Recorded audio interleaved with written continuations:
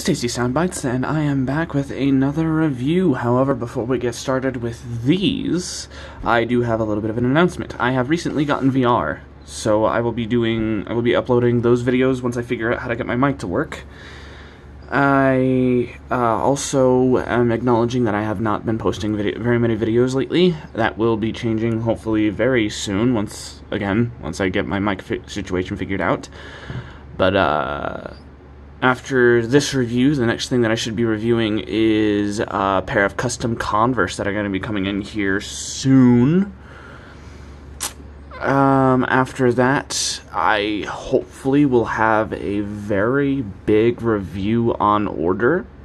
Stay tuned for that. If you want to see more updates on everything as well as photos that I take, I recommend checking out the description section down below.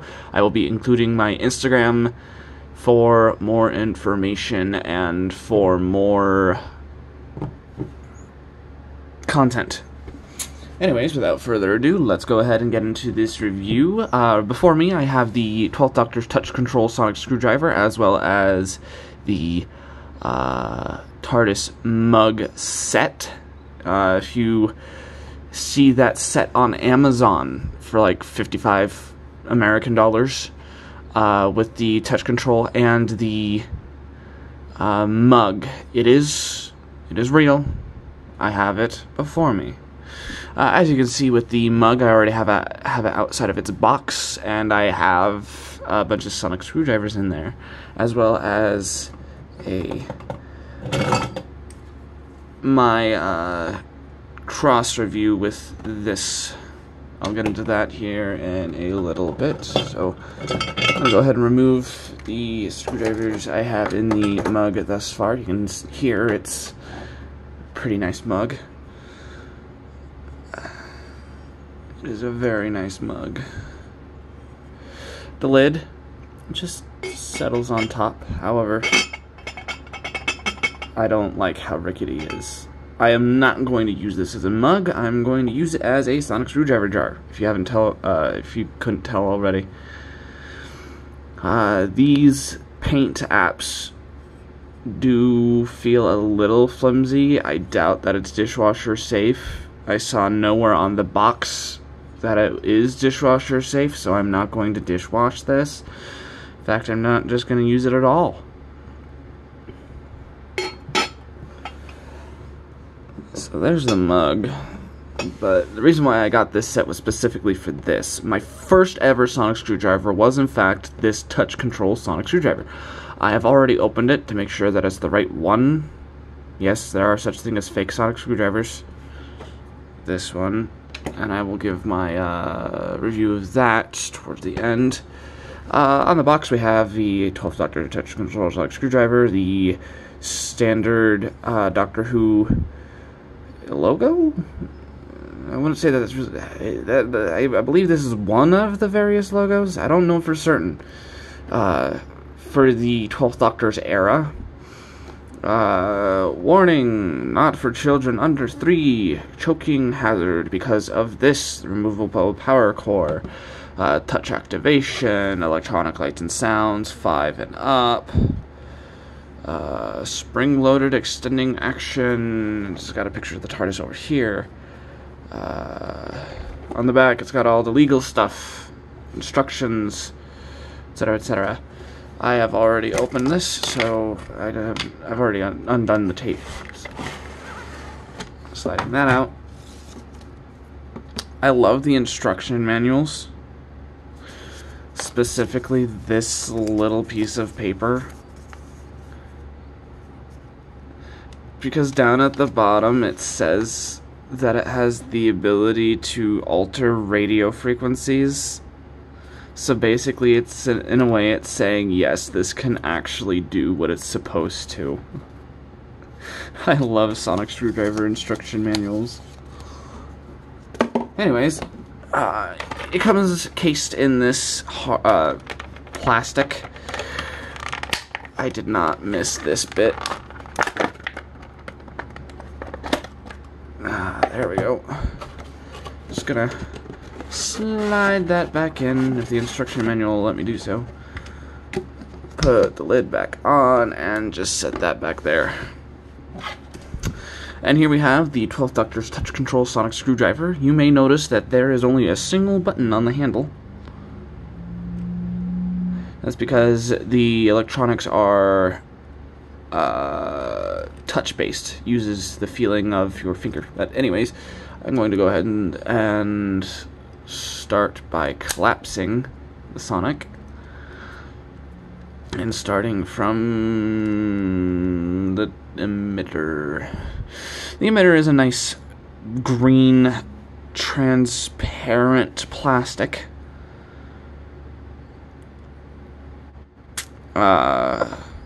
The silver section, all of it is plastic, or at least most of it. There are some bits of metal hardware, but anyways, the claws are sculpted nicely. The cage section, it does not twist because the battery compartment is down here. That's what I liked most about the 11th and the earlier 12th Doctor screwdrivers. There also is no wiggle of the cage like the metal ones typically do. The knurling is okay, I guess, for being plastic. The inaccuracies of this are astounding. There should be brass rivets here and here. There should be no screw here, but it's a toy. Moving down from here, we get to the collar, waist, or grip, and this ring here, molded nicely, even with the even mimicking the stitching. This button releases the. This bit I did not miss. On the fake one that I have, it does not catch like this at all. As you can see,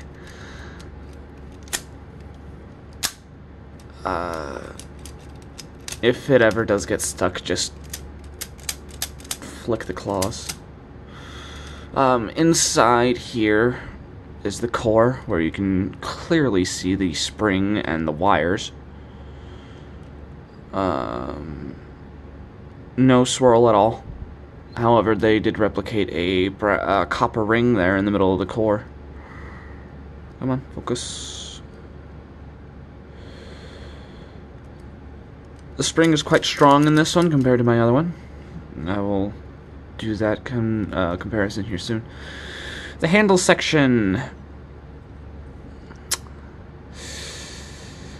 Also, the reason why I got my other one. I hate the obvious battery compartment. I'm sure they would have been able to do the touch control if doing the same method as the other one. However, they did not. It's okay, though. This one has the proper sound chip. Moving on down to the pommel. It is also sculpted nicely. There is no removable... there is a removable end cap. There is no the button. There's no button. However, this version has the removable power core. I still have the power cord from my first Sonic. I wish I should have dug out the old one for this.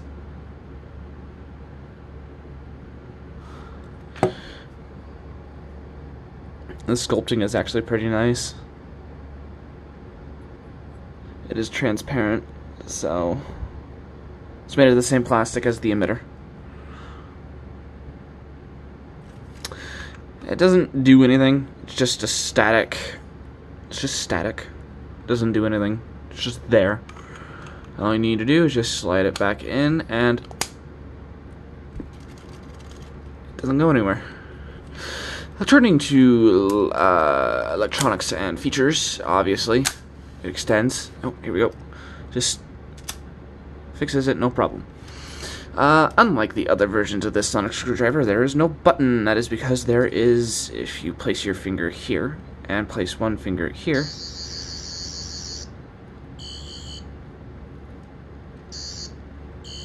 it is touch controlled.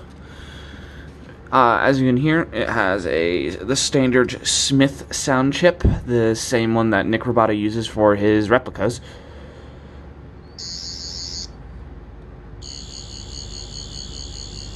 Lights up nicely. Although on the prop itself, it only lights up the tip, but it's a toy. Just like the other toys, if you press, you probably heard it, if you, the secret sounds, I'm stuttering on my words, 1, 2, 3, it gives you that broken sound. Oh, there we go. Yeah, it gives you that broken sound effect. I believe 2 gives you this, which is actually a screen-used sound in Closing Time, I believe, where Matt Smith points his Sonic. I've got an app for that. Sonic's the Cybermat.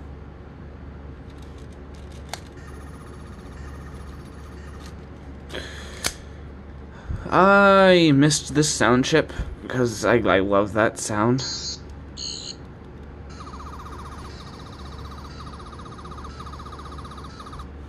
I missed the altering.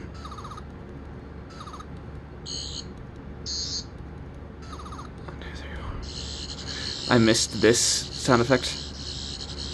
I missed the sound effects in general. But that's it for this one's features. Bringing in my comparison, this is my fake one. I've done my research.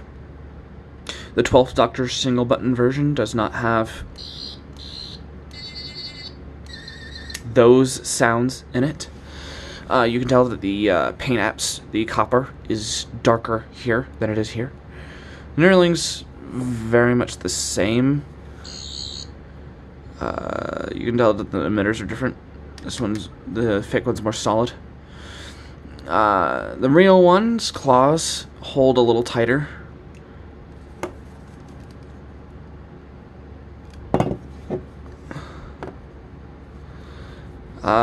The grip section is nicer on the touch control. There is no battery compartment on the fake one. The fake one also does not have the pommel has no features whatsoever.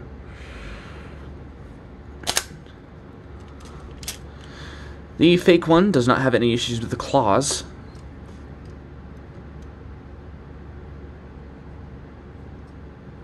You can see where the differences are.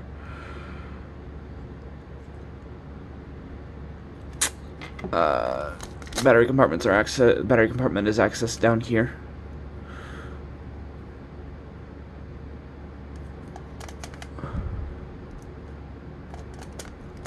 Just like that. Another issue with the fake one is that it doesn't sometimes, so gotta be kind of rough. Jeez. I knew that was gonna happen.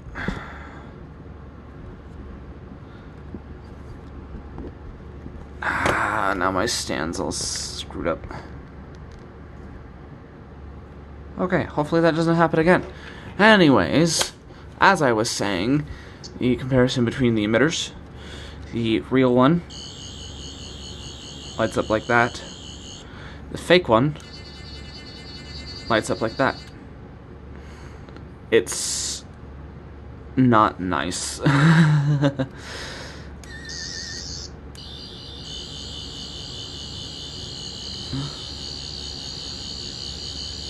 But that's really it for the differences. And that is the end of my review of the 12th Doctor Touch Control Sonic Screwdriver and the TARDIS mug. Keep an eye out on the channel. I will be doing more reviews here soon, as well as uploading, hopefully, some VR videos for you guys. Because keep in mind, this channel is not just reviews, it is a little bit of everything. More of a video dump. So I will keep you guys updated on my Instagram, which I will leave in the description. If you like the video, go ahead and like. If you like me, go ahead and subscribe. And until the next video, I will see you guys later. Bye bye.